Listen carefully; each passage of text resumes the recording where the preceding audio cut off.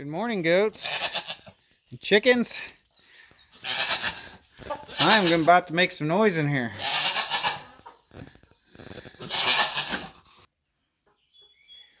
Well, my wife is getting a fourth goat in like 5 days, and it's going to be a fainting goat, and so she needs to keep it separated. She needs to keep it separated from these goats for so many days. So I've got to end up making another animal stall. I need to get another animal stall in this barn built today so that it's ready for Friday.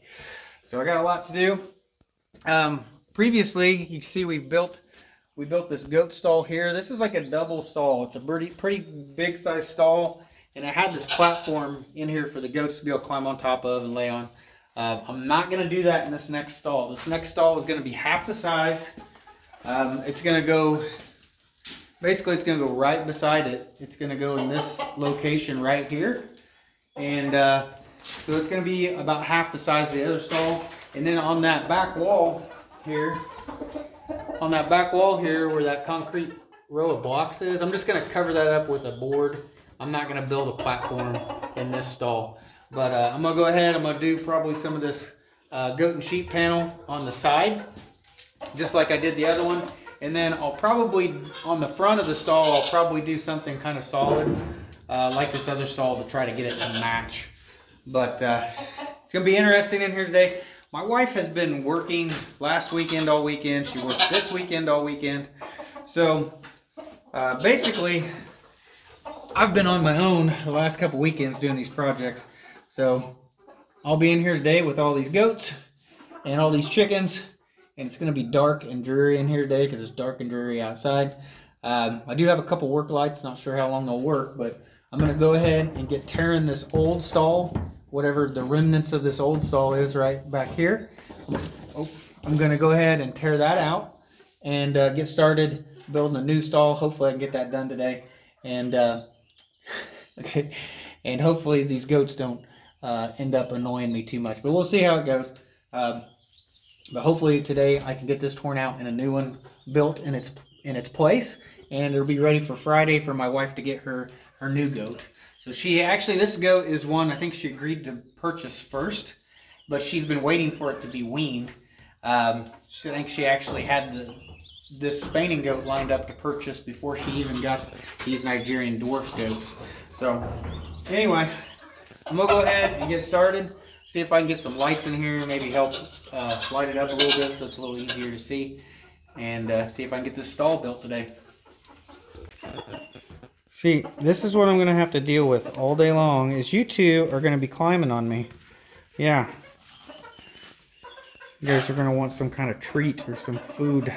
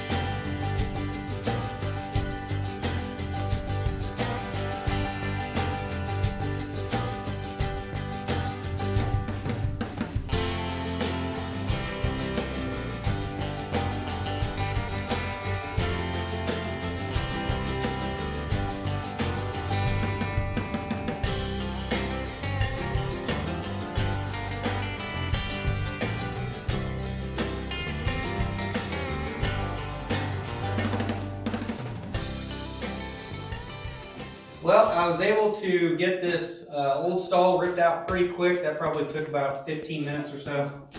And I'm going to start building this stall. I'm going to build it the same way as I did the last stall. So I started off around these metal posts, and I'm going to wrap that with some wood. So I'm going to put a 2x6 on the front and then a 2x4 on each side. And that'll basically kind of wrap this post and give me something to be able to build off of. It's going to basically look like this post right here. This is the exact same thing. So we'll go ahead and we'll start right here off of this post, and that'll be the other corner of this stall. And then we'll get building this wall here, and then we'll get building the front. And hopefully it won't take very long.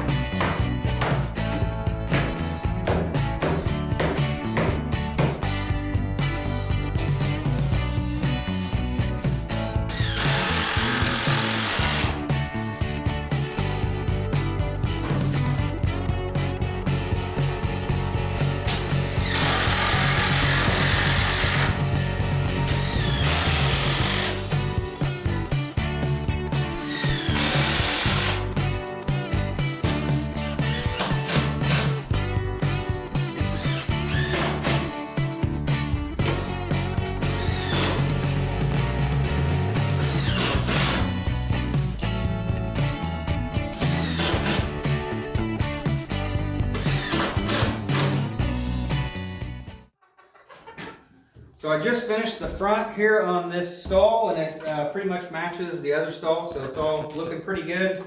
My last LED light just went out, so I probably need to charge the lights. Probably need to stop for lunch. When I come back, I'll go ahead and build this gate here. So this gate, I'm going to basically take the rough opening, of this gate. I'm going to basically just minus about 3 inches off it and make this gate about 3 inches smaller. And then that'll leave me about 1.5 inches on each side. That'll be enough room for the big gate hinges and a latch on this side. So that's what we'll be doing next, building the gate.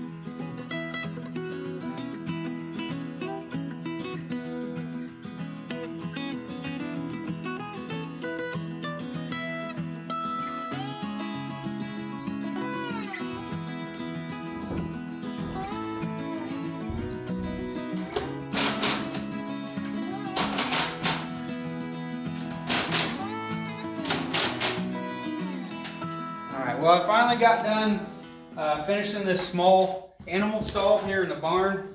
So we got our goat and sheep panel. We got it here on the side. We got it on the side exactly the same way we did on the goat stall. And on the back of this stall, we didn't build a platform like the goats, but we did have this short concrete block wall here, and it has those holes in it. So we got this board down to cover them holes up. So that'll be a lot safer than an animal getting their leg in there and twisting it or hurting it. But small goats and stuff like we have, they'll be able to just climb on here no problem. And they'll probably, even really small ones, will be able to lay up here, I don't think, without any issue. At least the babies. An adult goat probably isn't going to lay on here, but I think the young goats would have no problems laying up there. So we did end up hanging, we did this same thing in the goat stall too. We ended up hanging a bucket hanger on the side, and then we have a bucket hanging in there. This is a temporary bucket for now, but we'll end up hanging like a flat back bucket on here, and that'll be how we water the goats or water the animals, whatever animals we end up having in here. I will probably end up building some type of a hay feeder. It'll probably even be smaller. Let's put some kind of a hay feeder here on the side. Haven't done that yet. Still need to do that. So since this is a smaller stall, we ended up putting a mineral feeder over here actually on the side. So we got a mineral feeder down here on the side. And the other goat stall back here. So this goat stall back here, you can see we put a hang-on bucket right there. And then that is so we can feed, be able to give feed to the goats. So we'll probably do something. I'll probably end up putting a hang-on bucket on this side as well. So if we want to give them feed, we can pour it in that bucket. But anyway, that's the new small stall down here in the barn. And now my wife can go get the fainting goat that she's supposed to be purchasing. So right now it's 2 days away from when she gets the fainting goat. So I think we're pretty much set up in here. We'll need to come up with some way to be able to feed her some hay. But pretty much the stall is ready to go so she can get her new fainting goat. So that's it, guys. I just wanted to show you we're continuing working down here in the barn, trying to get stalls and get this entire barn made out. So we still got some more stuff to do down here. We will eventually end up kind of walling off that back section on that side so that we can keep our feed stored and everything away where the animals won't be able to get to it. And we still are going to build at least one more stall down here. It'll be similar to this stall like this, but I think I'm going to totally enclose it with fencing so I can use it as a brooder if I want to.